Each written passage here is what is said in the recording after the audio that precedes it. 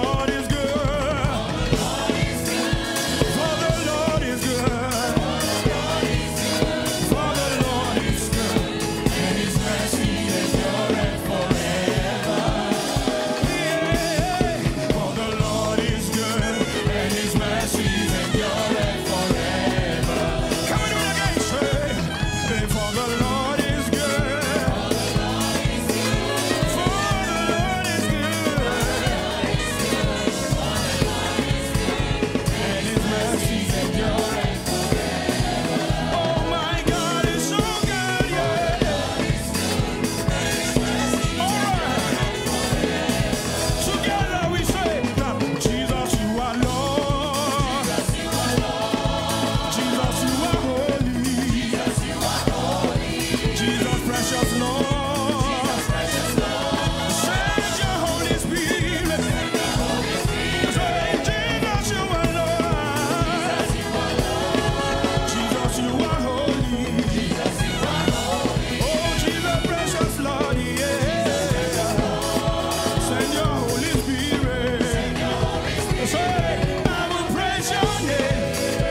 Can you praise his name? I will praise your name. I will praise your name. Say, you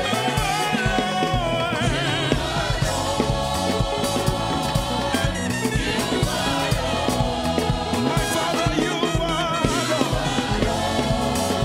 You are Lord of Lords. You are Lord, you are Lord.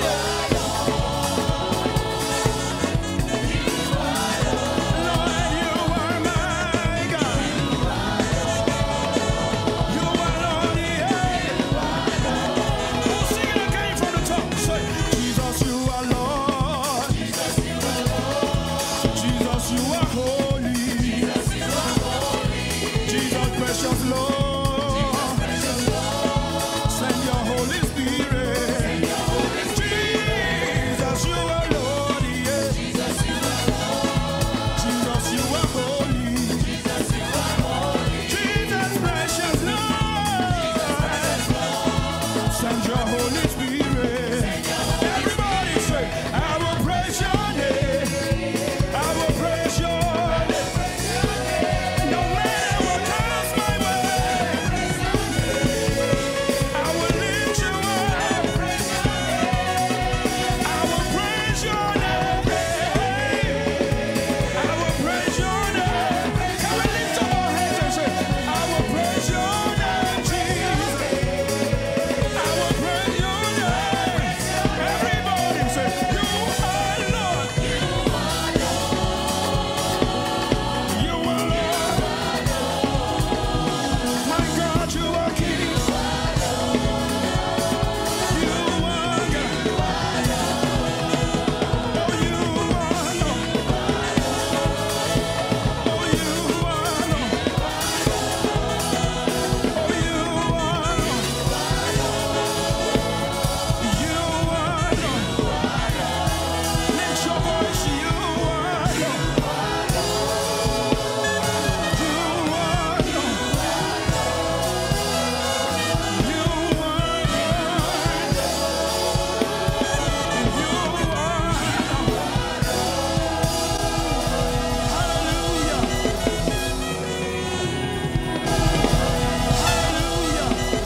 Welcome to another edition of our weekly message and fellowship. Before I share the message the Lord has laid in my heart, I want to check in with you to be sure you are well and prospering in faith. I know that in this unusual period we're in, God is manifesting his faithfulness, his goodness, and his sure mercies to you and to me and our families. I pray that God will continue to take you from faith to faith, from grace to grace, and from glory to glory. In Jesus' mighty name, amen. Let's have a word of prayer before I share the message the Lord has laid in my heart for us this week. In Jesus' name, amen. Our Father and our God, I just want to say thank you for the opportunity to speak to your people again. I never take it for granted. Father, please come and speak through me. Let me speak as an oracle of God. I let go and I let God. I want to speak the words you have laid in my heart. And I want these words to prosper in our lives. Let these words germinate in us and bear maximum fruit. Thank you, Father, because you are the one sowing the seed of the word in our lives. And the results will bring blessings to us and glory to your name. For in Jesus' mighty name I have prayed. Amen. Praise the Lord. Hallelujah. Now the message that has been laid in my heart to share with us is titled, Only One Thing. Only One Thing. Now the background to the message is as follows. As we recall, the theme for the month of June 2020 is In Step with God. In Step with God. And our main text is taken from John 17, 20 to 21. John 17, 20 to 21. I'll read from the Passion Translation, the TPT version of the Bible. And I ask not only for these disciples, but also for all those who will one day believe in me through their message. I pray for them all to be joined together as one, even as you and I, Father, are joined together as one. I pray for them to become one with us, so that the world will recognize that you sent me. Our theme for this month, In Step with God, especially when viewed in the context of the theme passage, John 17:20-21, is a vast and expansive theme. It's one that we can, speak about or speak on for the rest of the year, or even for many years. As we conclude our meditations on the theme of In Step with God this month and this week, I believe the message the Lord has laid in my heart to share with us will help us grasp the essence of what it truly means and what it takes to walk in step with God. The inspiration for the message came from a Bob Gass devotional I read recently, titled Only One Thing. And that is also where I got the title of the message I'm sharing with us today. Let me read that passage from Bob Gass, Only One Thing. Only one thing. You are worried about many things, but only one thing is needed. This is taken from Luke chapter 10, verses 41-42, NIV version. Sometimes the reason we approach God with a list of requests, the length of our arm, is because we are more interested in His presence, as in P-R-E-S-E-N-T-S, than His presence, as in P-R-E-S-E-N-S-E-N-C-E, presence. We are more interested in His presence than His presence. What we consider needs are often wants. Can you imagine having only one thing on your agenda, like just wanting to be with Him? David said, "One thing have I asked of the Lord, that I may dwell in His presence all my life." This is taken from Psalm 27 verse 4, the Amplified Edition. Speaking of His presence, Jesus told Martha, "You are worried about many things, but only one thing is needed." No doubt, Martha loved Jesus. In fact, she couldn't do enough for Him. The problem was, she was so busy serving Him that she didn't know how to relax and just enjoy being with Him. Sound familiar? If you are not spending time enjoying God's presence, you are way overscheduled. Maybe like Martha, you think that unless you do the job yourself, it won't get done right.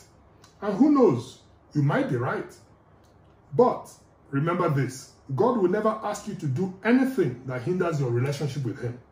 He wants that to be your top priority. Your relationship with Him is what God wants you to consider your top priority.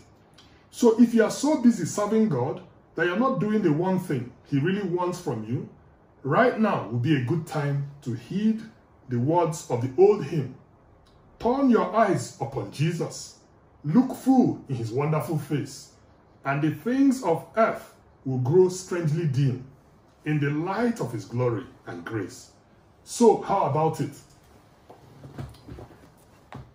That old hymn, Turn Your Eyes Upon Jesus, Look Full in His Wonderful Face, ties in very well into the prophetic message that the Adeboye shared with us on Sunday on the theme, It is Time to Lift Up Your Eyes, taken from Acts chapter 3, verses 4-5. That the Adeboye taught extensively, and I might add prophetically, on the benefits and possibilities of looking up and linking up with God. As a continuation of the series From Lockdown to Leaping Up, I believe this was the third part of the series that he's been sharing with us in the previous Sundays.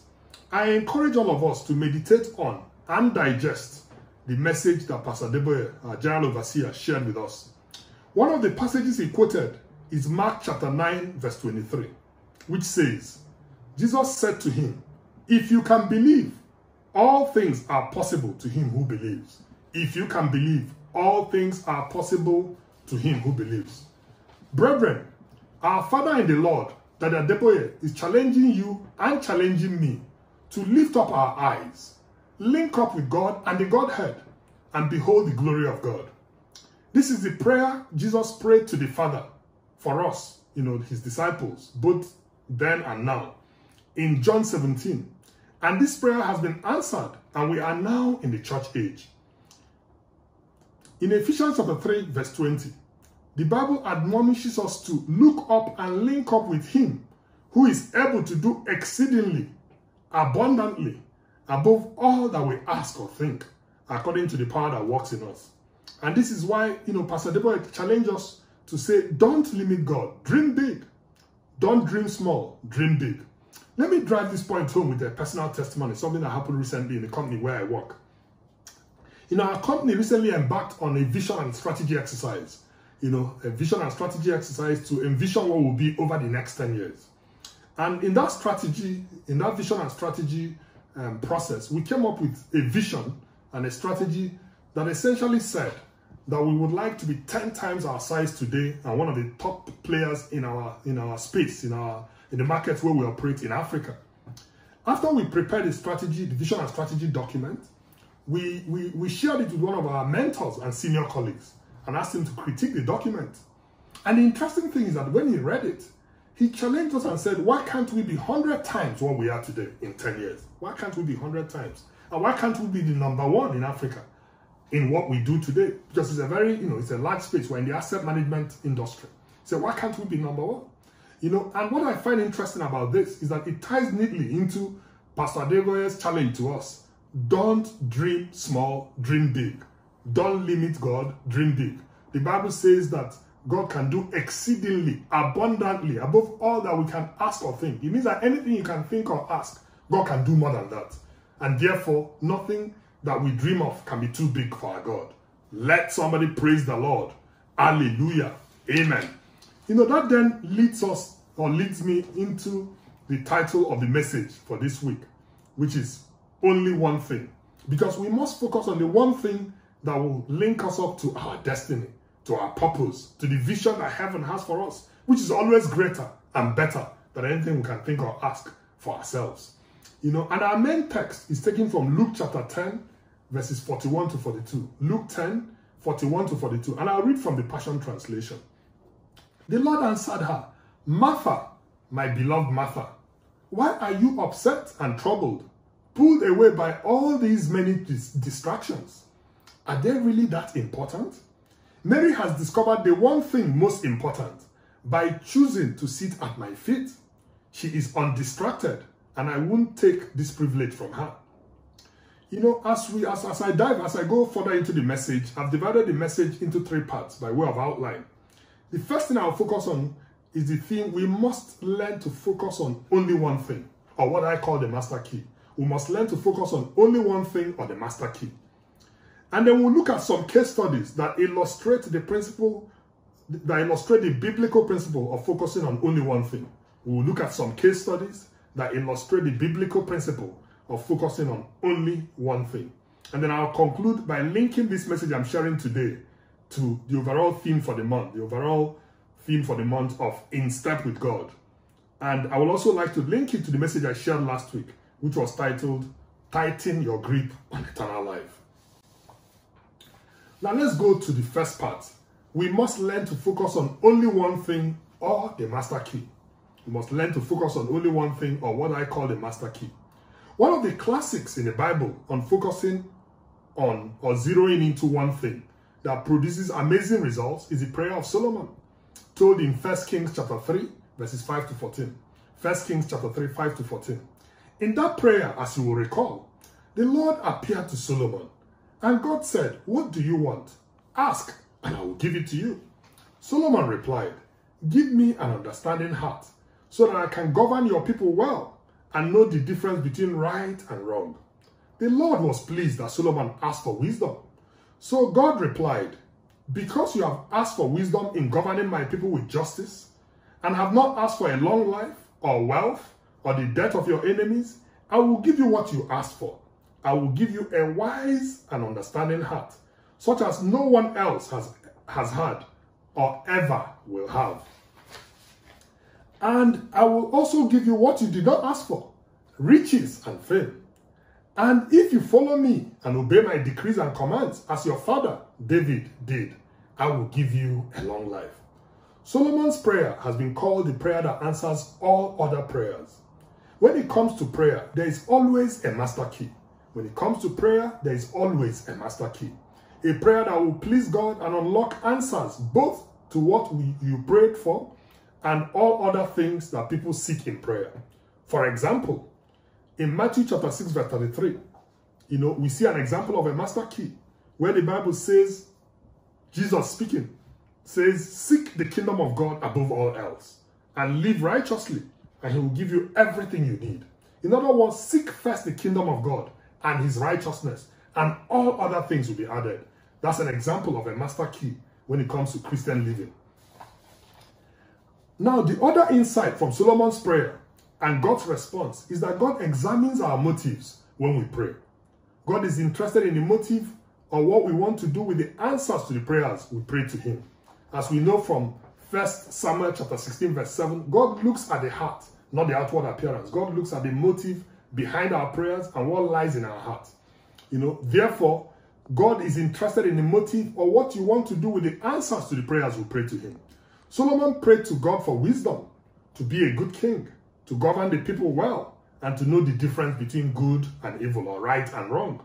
God always answers such prayers. Brethren, remember, God always answers such prayers. Prayers that desire to do the right thing, to know good from evil, and to know right from wrong. God always answers such prayers. In fact, God more than answers such prayers. They are strategic prayers that produce results in terms of both what we have asked for, and as we see from the case of Solomon, all the other good things people normally pray for selfishly are added just as extra when we pray those sort of strategic prayers that please God.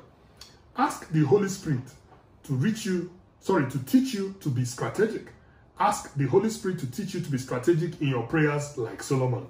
That's one of the key takeaways from that prayer of Solomon. I read a book titled The One Thing by an author, by a gentleman called Gary Keller. The One Thing by Gary Keller. Here's a quick summary of what the book is all about. What's the one thing you can do such that by doing it, everything else will be easier or unnecessary? In the #1 Wall Street Journal bestseller, Gary Keller has identified that behind every successful person is their one thing. No matter how success is measured, personal or professional, only the ability to dismiss distractions and concentrate on your one thing stands between you and your goals. The one thing is about getting extraordinary results in every situation. This is a book that is easy to read and apply, and I highly recommend it. The book emphasizes the importance of learning to focus on your one thing, the one thing that will make a difference, the importance of priority, the importance of understanding the one thing that will make a difference in your life. Jesus, speaking about Mary in our main text, Luke chapter 10 verse 42, said, Mary has discovered the one thing most important by choosing to sit at my feet. She is undistracted, and I won't take this privilege from her.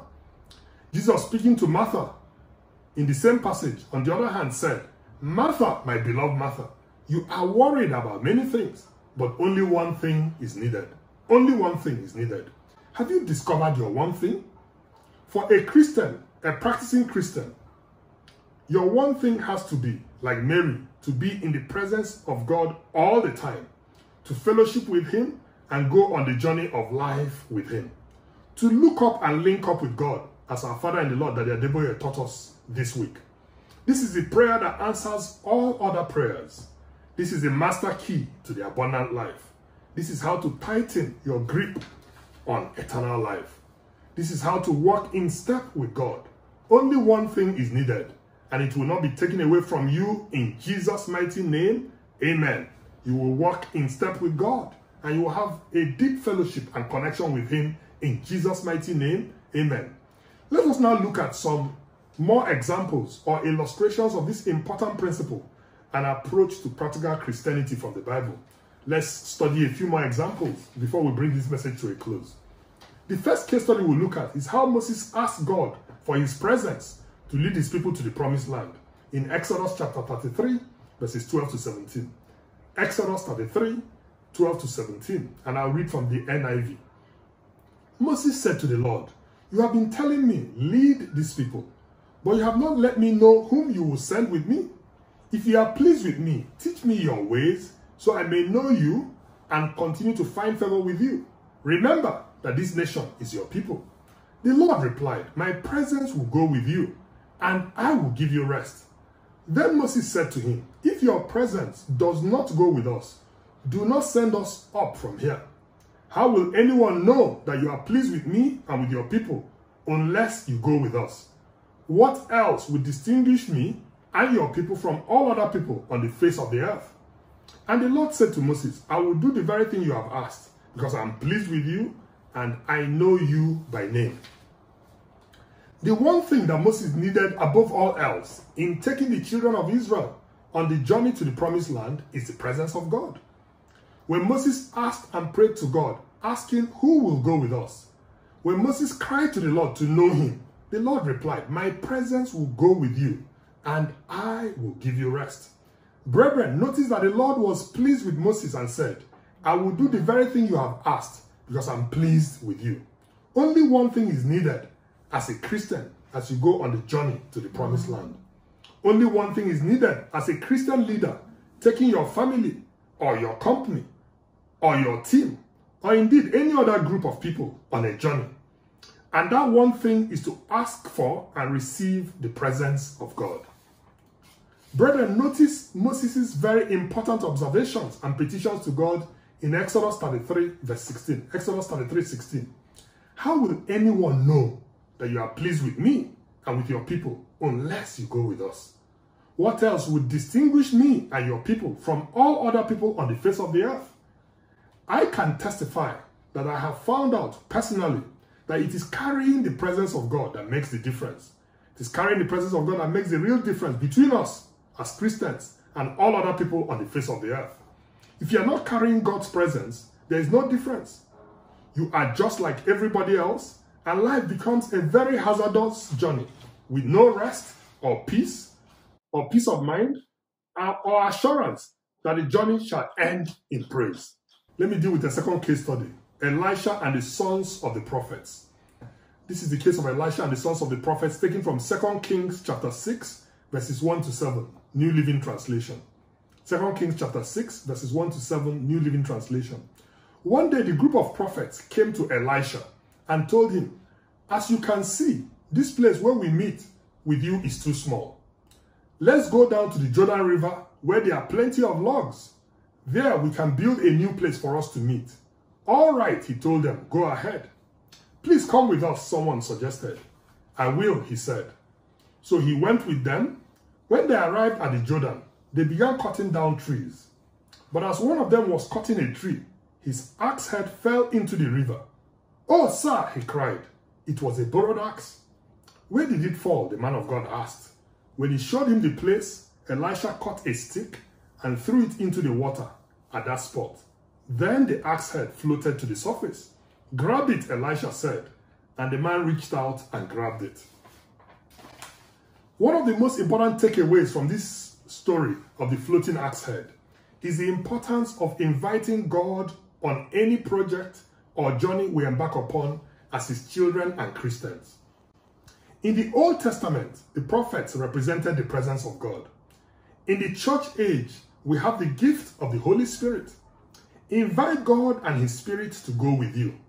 And when issues and problems arise, as they will inevitably arise, you can cry to him, and like Elisha, he will answer readily and speedily and tell you what to do. Again, the principle is the same. The approach is the same. And the answer is the same. Only one thing, his presence in our lives and our affairs is what makes the difference. To be in step with God is to travel with God on the journey of life. Today, do not step out without him. Do not go on this journey of life without God, without his presence. As I conclude this message, I would like to ask you, have you answered Jesus' clarion call in Matthew 11, 28 to 30? Have you answered the call God threw to all of us in Matthew chapter 11, verses 28 to 30? And I'll read from the Passion Translation. Are you weary, carrying a heavy burden? Then come to me, I will refresh your life, for I am your oasis, says the Lord. Simply join your life with mine, learn my ways, and you will discover that I am gentle, humble, easy to please. You will find refreshment and rest in me. For all that I require of you will be pleasant and easy to bear. Jesus is inviting you to simply join your life with his life. This is part of the prayer that Jesus prayed to the Father before his departure from his early ministry. This is one of the final prayers of Jesus. Jesus asked the Father to bring us into fellowship with him, Jesus and the Father. What an awesome prayer. And God has answered that prayer. That's why we are very much in the church age now. That prayer is summarized in John chapter 17, verse 21. And I'll read from the Passion Translation. John 17, 21, TPT. I pray for them to be joined together as one, even as you and I, Father, are joined together as one. I pray for them to become one with us. I pray for them to become one with us, so that the world will recognize that you sent me. Today, answer the call of Jesus, and like Mary, choose to sit at the feet of Jesus. Answer the call to simply join your life with his life, and you will find refreshment and rest. The Lord said to Moses, my presence will go with you, and I will give you rest. God's presence is the one and only thing you need to enjoy the abundant life here on earth, and to lay hold on eternal life. Have you answered this clarion call of Jesus? Today is the day of salvation. Why don't we go to the Lord in prayer? And I know that many of us will answer this call. And even if you have answered the call, today is a day, to deepen your relationship with him by asking for his presence to come and go with you on the journey of life. Let us pray. In Jesus' name, amen. Father, I want to say thank you for the word you have laid in my heart to share with your people. As many as do not yet know you, as I pray for them now, Father, please come into their lives and take control. Come into their hearts and dwell in the hearts of every one of us, including the ones that will accept you as Lord and Savior today. Now, before I continue, if you know that Jesus Christ is not yet your Lord and your Savior, please pray this part of prayer with me. Pray along with me as I pray now, because I believe that Jesus is knocking on the door of your heart right now. Let us pray. In Jesus' name, amen. My Father and my God, I ask you to come into my heart right now. I confess that I'm a sinner.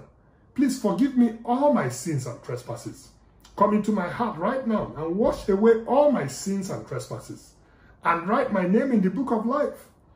Precious, sweet Holy Spirit, I invite you also to come and dwell in my heart. I invite your presence to come and go on the journey of life with me. Thank you for saving me, and thank you for your abiding presence. Take all the honor and all the glory, Father, for in Jesus' name I have prayed. Amen. If you prayed that prayer, I believe that Jesus has come into your heart, and you begin a journey with him, an incredible and a worthwhile journey from today. Amen. Let us pray as we round up. In Jesus' name, amen. Father, I thank you again for the word I have shared. Thank you for all that have listened and will listen to this message. May every one of us abide with you. May we covet your presence above all else. May we desire and pray and receive your presence above everything else, because that is the prayer that answers all other prayers. And from this day forward, may we have that one thing that will bring about eternal life and give us abundant life even here on earth. Take all the honor and all the glory, Father, for in Jesus' mighty name I have prayed. Amen. Praise the Lord. Hallelujah. Thank you for listening. May the Lord be with you, and I look forward to speaking to you again very soon. Thank you.